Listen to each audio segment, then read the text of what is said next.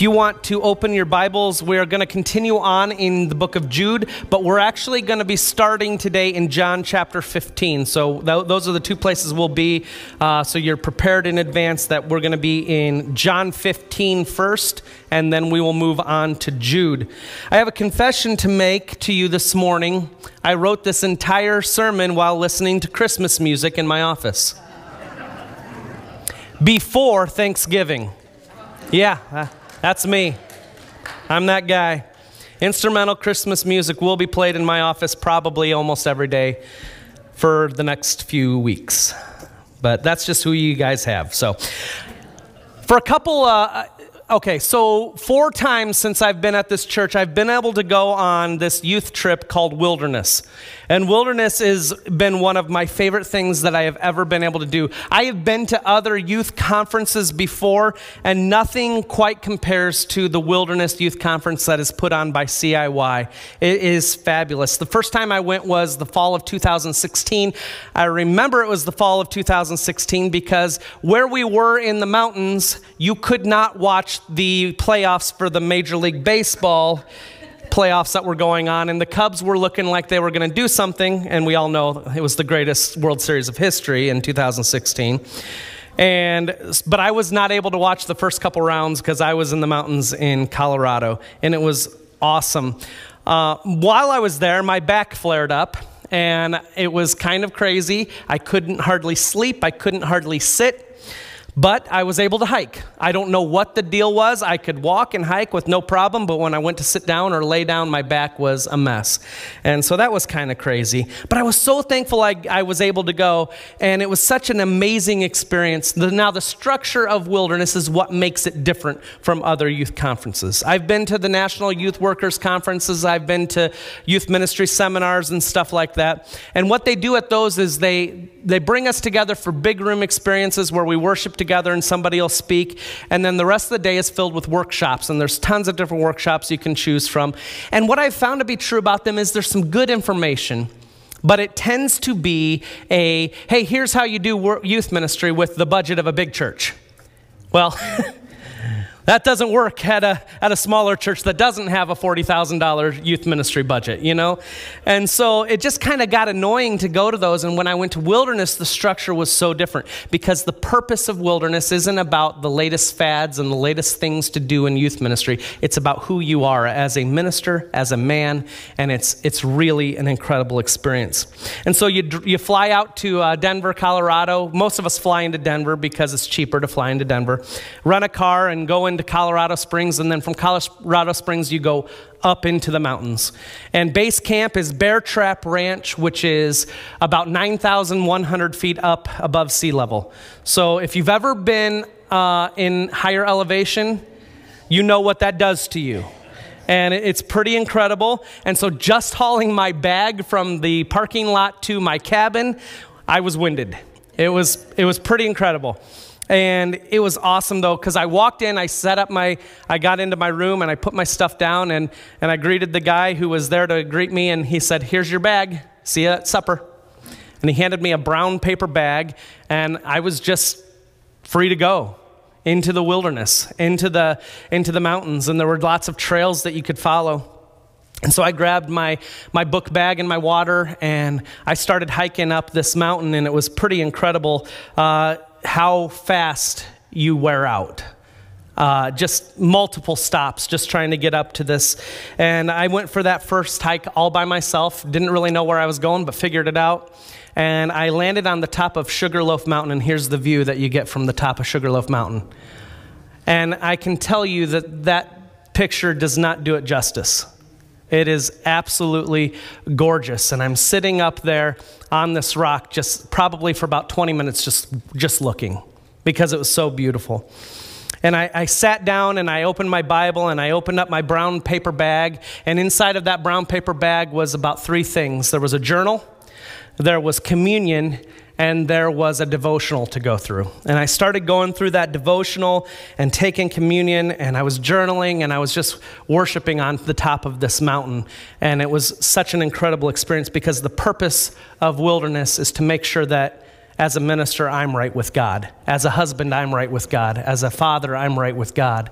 And I love that aspect of the wilderness experience. And so I'm so thankful that you guys have sent me 4 times. It has been a blessing to my life.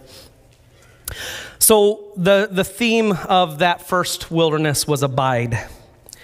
And it was honestly a little difficult for me.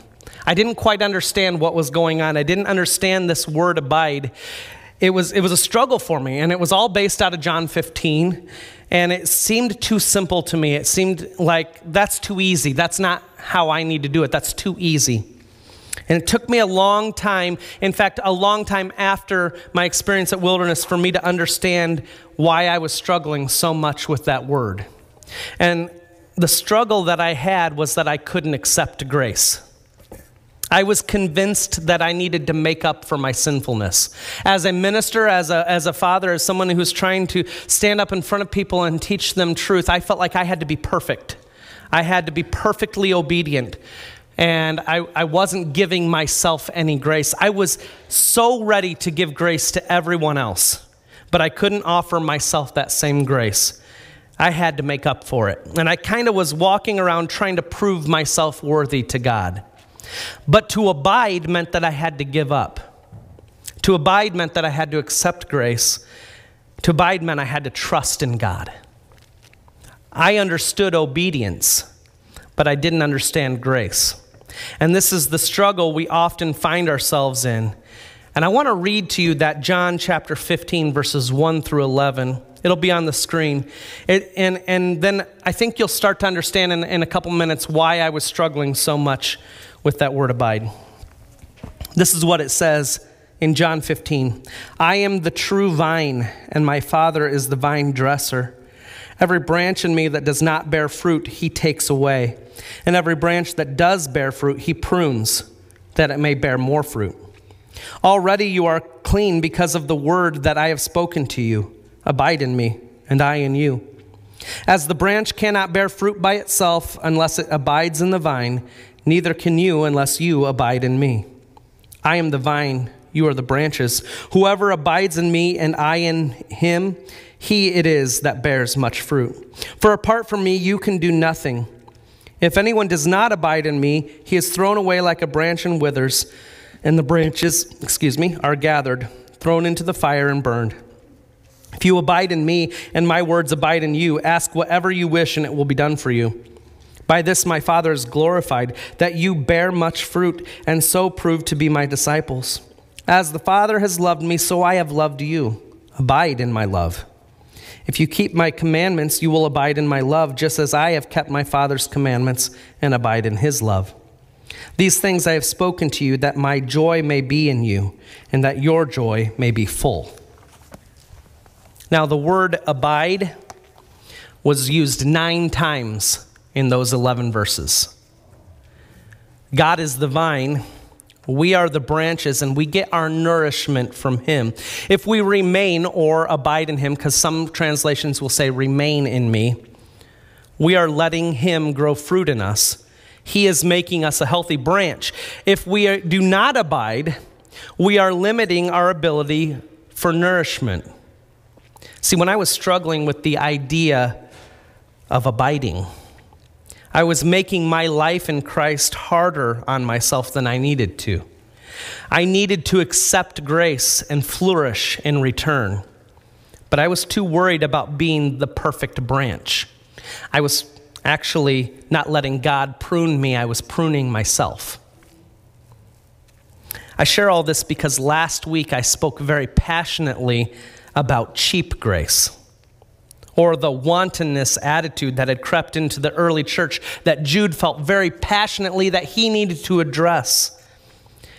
The attitude is nonchalant about sin. The attitude does not lead to righteousness, but to death. This attitude says sin doesn't matter because God will forgive.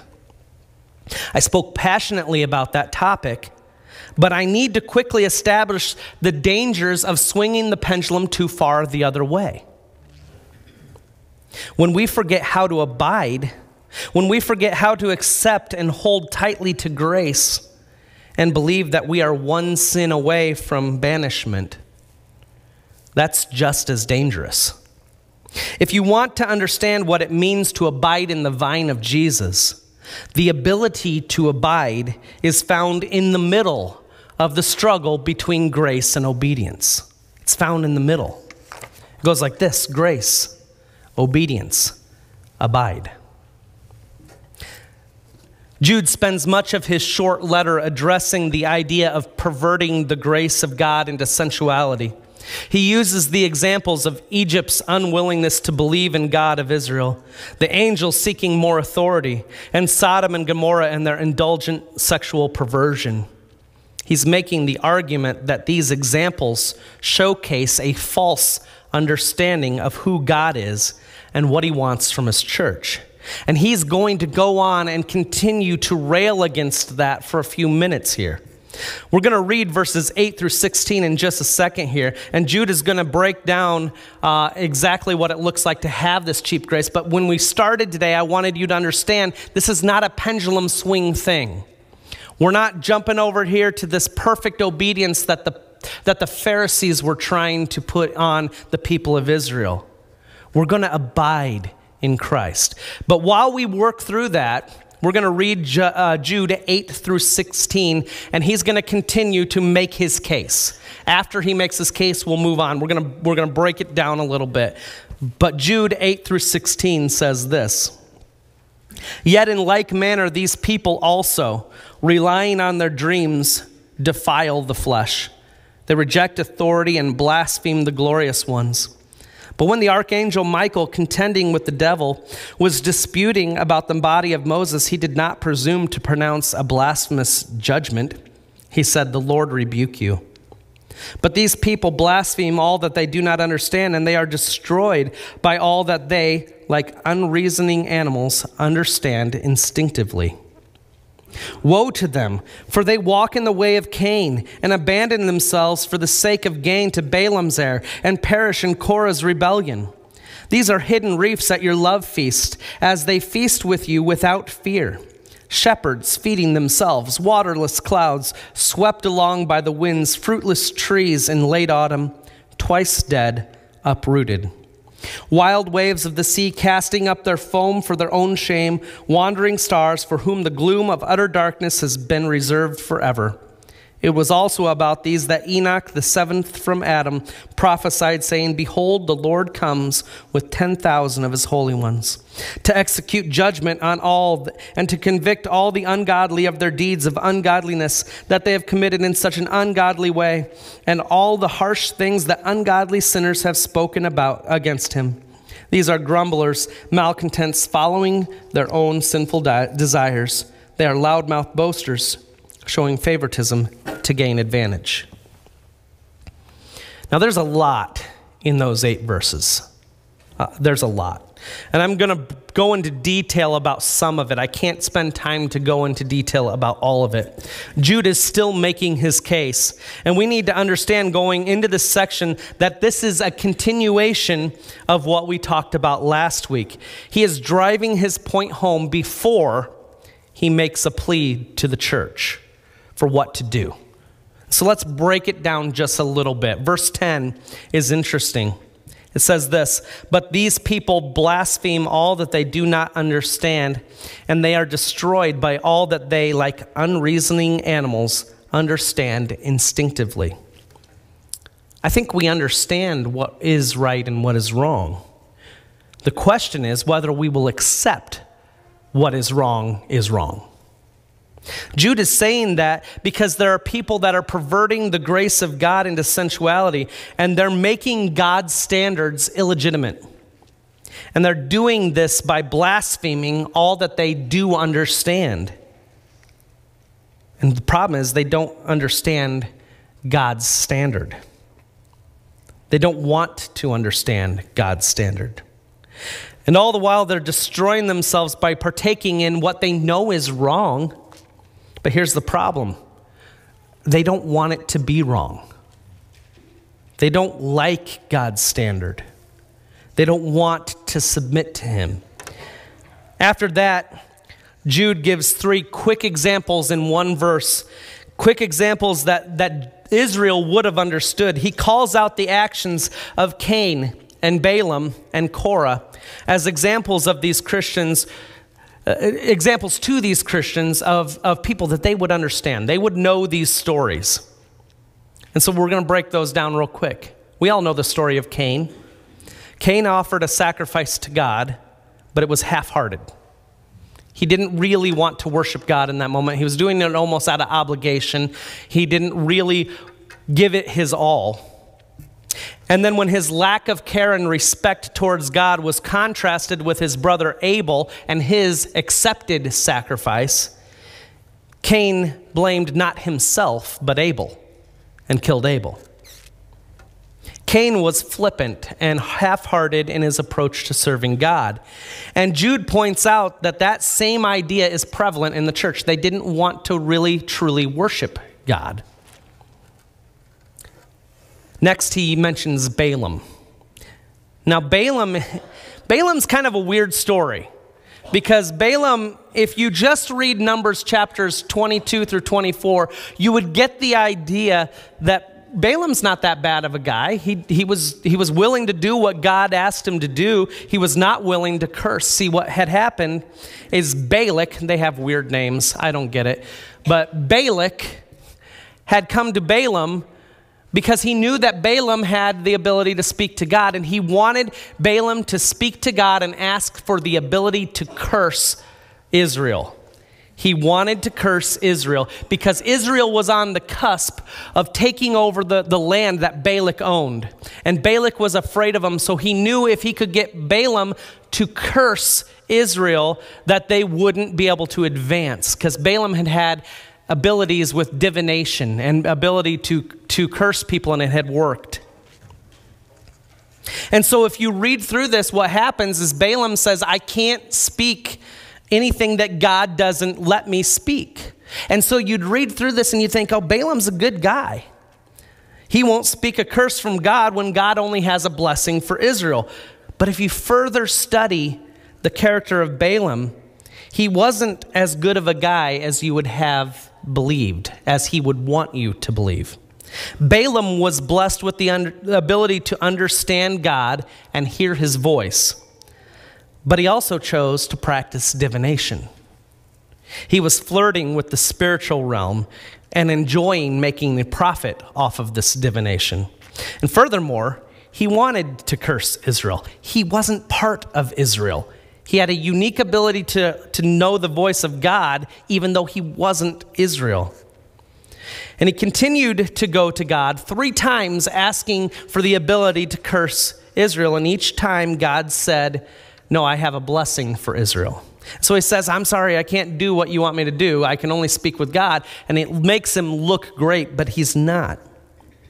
He wanted the financial gain that Balak had to offer by cursing Israel. Balaam also, now catch this, you have to read quickly in chapter 31 to catch what happens here. It's one quick line. But Balaam also advises the people of Israel into idol worship and lewd sexuality with the women of Moab. He didn't acknowledge God's godliness, even though he himself had been blessed with a unique connection to God, being able to hear and speak from his voice. Balaam could have been a great man of God, but he chose financial gain and the ways of the world instead, and other gods. Contrast that with the other prophets that we read about, prophets like Ezekiel, Jeremiah, Isaiah, and so on. They did the will of God and spoke the word of God even in dire situations, even when it wasn't good for them. Balaam shows us that even those who have authority can lead people astray when they're not committed to the truth of God. This makes it critical to teach truth and not lead others into sinfulness. I believe that there are many pastors out there today who, in an effort to grow in popularity and influence and gain financially at the same time, have withheld truth from their congregations and online followers. Teachers of the prosperity gospel are first in line in the race to be like Balaam. Truth must prevail. Korah is the next example. Korah, his story is kind of simple, and it's sad. See, he raises up a group of people to challenge the authority of Moses.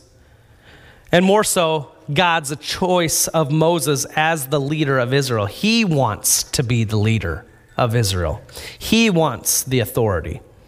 And Korah was more interested in that authority and that influence than serving the God that had brought them out of Egypt. And God destroyed Korah and his whole family. Now, are we half-hearted as we seek God? Are we rejecting the truth of God? Are we challenging his authority over our life? If so, we are walking in the ways of Cain and Balaam and Korah. And therefore, we are exactly what Jude is preaching against in this letter. If that's us, then Jude says we are swept away by winds. We are twice dead. We are uprooted. In other words, we have no foundation. We aren't connected to the vine, and we won't produce fruit. Jude wraps up this section with a very pointed ending. And it's best just to read it again because it's so good. I can't really add much to it. Jude 14 through 16. It was also about these that Enoch, the seventh from Adam, prophesied, saying, Behold, the Lord comes with 10,000 of his holy ones to execute judgment on all and to convict all the ungodly for their deeds of ungodliness that they have committed in such an ungodly way, and of all the harsh things that ungodly sinners have spoken against him. These are grumblers, malcontents, following their own sinful desires.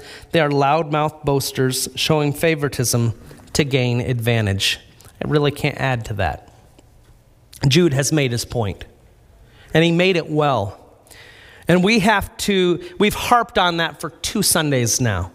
So now it's time to figure out, as we continue on in this book, what does Jude suggest instead? Because we know that that's not the way. Cheap grace and perverting the grace of God is not the way. But Jude has a suggestion for us. He has a few suggestions for us. So Jude 17 through 21 says this, But you must remember, beloved, the predictions of the apostles of our Lord Jesus Christ. They said to you, in the last time there will be scoffers, following their own ungodly passions. It is these who cause divisions, worldly people, devoid of the Spirit.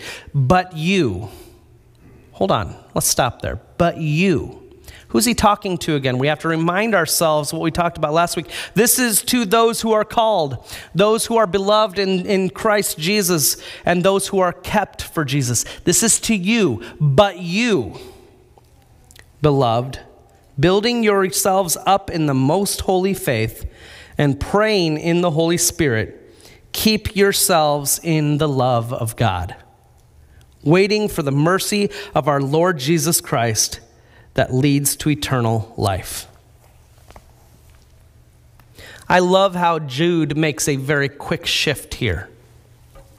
For 16 verses, Jude has hammered this idea of false teaching. He didn't hold back. And as soon as verse 17 starts, there's a direct shift. And it starts with 2 words, but you. We're different. We're called to be different from that. We must remember that we are beloved. The case has been built against the false teachings, but you are to be different. But you, beloved, are called to something greater. Let's look at what we're called to. First, he tells us to remember the predictions of the apostles. We were told this would happen. We were told this would happen again. This isn't brand new news to us. Acts 20, 28 through 32, Paul is speaking to the church at Ephesus about the dangers that is lurking in false teaching. He says this, pay careful attention to yourselves and to all the flock, in which the Holy Spirit has made you overseers, to care for the church of God, which he obtained with his own blood. I know that after my departure, fierce wolves will come in among you, not sparing the flock, and from among your own selves will arise men, speaking twisted things to draw away the disciples after them. Therefore, be alert. That's Acts 20, 28 through 32. So we need to be ready. We need to be ready. That's step one, is to remember the prediction of the apostles and be ready. We should be learning the Word of God and submitting to it, and we should also be checking who we let influence us. There are many who sound impressive because of good speaking ability. It doesn't mean their theology is good. Just because they speak well doesn't mean that what they're saying is truth. Nobody's perfect. I'm a prime example of that. I'm surely not perfect. I'm seeking to say things in the correct interpretation of Scripture, but by no means am I an authority on this. But there are some very, very popular speakers online and in big churches that have some very dangerous theologies, and their people are getting sucked into it because of their passion or because of their ability to speak. And I want us to be careful who we let influence us. Balaam sounded like a great man of God, didn't he? But he wasn't. I will also say, just because someone is popular online doesn't make them a sound biblical scholar. I've seen some very dangerous online preaching who have hundreds of thousands convinced that God isn't worried about their sin. I'm not sure these preachers have spent much time in the book of Jude. And I'm just going to do something that feels a little uncomfortable right now. Joel Osteen is a false teacher. And you should not be following his theology, because he won't call sin sin. He is leading people astray with the idea of the better life. You know? God wants you to have a good life. That's what he says. God wants you to admit that you're a sinner and accept his grace. There's others, I won't name them, but there's others that are towing that line too. And just because they're popular online or they write a book doesn't make them a solid teacher. Next, Jude tells us to build yourselves up in the most holy faith. That's what we're called to build ourselves up in the most holy faith. At the beginning of the letter, Jude implored us as the readers to contend for the faith. That was last week's push at the end, was to contend for the faith. That's where we left off. Now, towards the end of the letter, Jude is telling us to build ourselves up in the most holy faith. Building faith takes time. It's not something that we just decide to have more faith. You have to build it, and it takes time. It takes energy. It takes life experiences, both good and bad. Building faith starts with a foundation. Is Christ your foundation? Are you building your faith in a way that will succeed when the storms of life come? That foundation has to be in Christ. It has to be. As you continue to build upon that foundation, I think it's appropriate to look at Romans chapter 12, verses 1 and 2. It's one of my favorites. I'll probably read it often. But it says this: I appeal to you, therefore, brothers, by the mercies of God, to present your bodies as a living sacrifice, holy and accepting to God, which is a spiritual act of worship. Do not be conformed to this world, but be transformed by the renewing of your mind, that by testing you may discern what is the will of God, what is good and acceptable and perfect. Do not conform to the world, but be transformed by the renewing of your mind. When God meets us where we are as sinners, he promises us to forgive our sins, but he doesn't want to leave it there. He wants to transform us. He has ideas for how to live this life correctly. Sadly, I know many people who have been baptized into forgiveness, but who have and are missing out on letting God transform them. Why are we afraid to let God call the shots? Why are we afraid to let God change us? Remember the list from last week of what God wants to build in us through his Holy Spirit? More love, joy, peace, patience, kindness, goodness, faithfulness, gentleness, self-control. Don't you want that? I want that. Don't you want to let God change how you think, how you process? As you do, you'll recognize just how ugly sin is. That's what's amazing to me, is as he builds that fruit into your life and you begin to become so much more fruitful, it'll also show you how ugly sin is, and it just won't be as attractive to you. God wants to renew you. He wants to transform you from a selfish sinner into a forgiving servant and a forgiven servant. To do that, you will need to learn to abide and to let him transform you. It's all about submitting to him in reverence to his goodness, in reverence to his power and his might, to build yourself up in the holy faith. Next, Jude challenges us to pray in the Spirit. And I want you to understand that when Jude says to pray in the Spirit, he's not making a case for speaking in tongues. That's not what he's doing here. That would be the wrong interpretation of this. And I know this because Jude is telling all of us to pray in the Spirit, pray in the Holy Spirit. And we know that speaking in tongues is a gift from the Holy Spirit that Paul is very clear that not everybody gets. So we can't have it both. Jude can't be telling us to pray in the Holy Spirit, and we know that speaking in tongues is only a gift of the Spirit that not everybody gets. This is him telling us to do it. Paul also calls us to pray in the Spirit as part of putting on the armor of God in Ephesians chapter 6.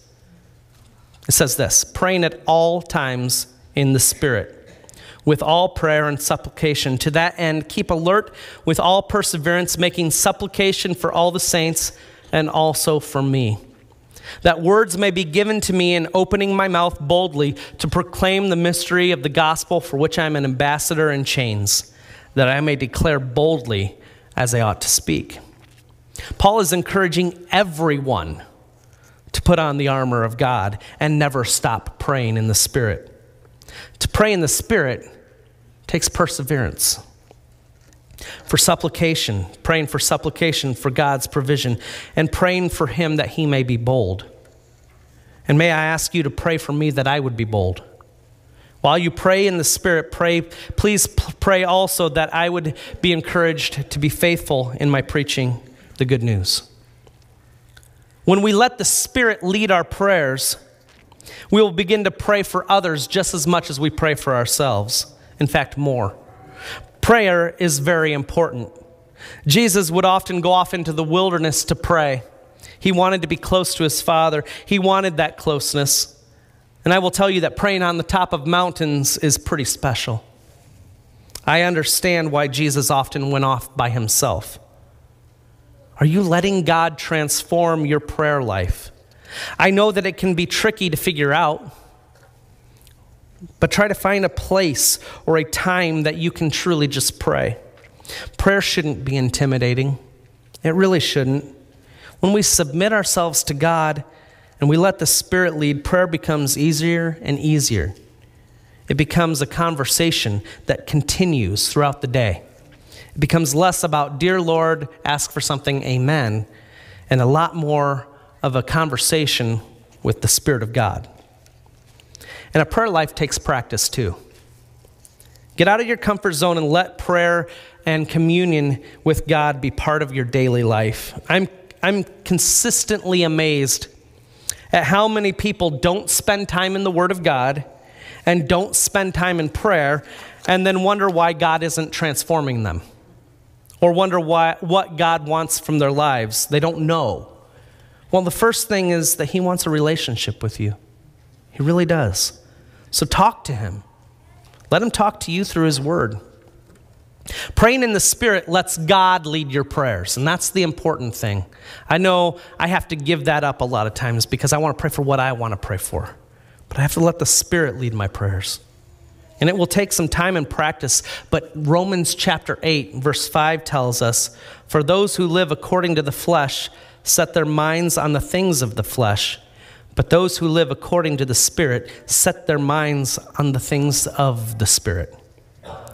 If our mind is of worldly and fleshly things, it'll be hard to pray in the Spirit. But once we set our mind on the will of God, the Spirit will move within us. He will once again transform us, this time through the way that we pray. One last thing that Jude challenges us to in this section is to keep in the love of God. That's the last thing, is to keep in the love of God. And I love the analogy that is used in Scripture so many times of the shepherd and the sheep, God being the shepherd and us being the sheep. This analogy is so perfect for who we are and who God is. We wander away and God protects us. We aren't very smart and God leads us. We need help with everything, and God is the sacrificial shepherd who looks out for the best of us. The thing is that the sheep that stay closest to the shepherd, they do the best. They recognize that he's protector, he's provider, he's the source of good. The sheep that consistently wander into whatever it is that brainless sheep wander into make life more difficult for themselves. As we keep ourselves in the love of God, I think it's important to keep ourselves close to God. He is willing and desiring to love us, but for some reason we continually try to do life without him. We continue mindlessly walking towards that which would kill us. Keeping yourselves in the love of God has nothing to do with how perfectly you obey. It's how well you abide. Are you abiding in the vine? Are you drawing your nourishment from God's deep-rooted vine? Are you allowing God to prune you when necessary? And pruning is important to be a flourishing branch. Are you connected in the spirit of prayer? Are you building your most holy faith? There are things, these are ways of keeping yourself in the love of God. And as I close also, just let me say, give yourself grace that God gave you.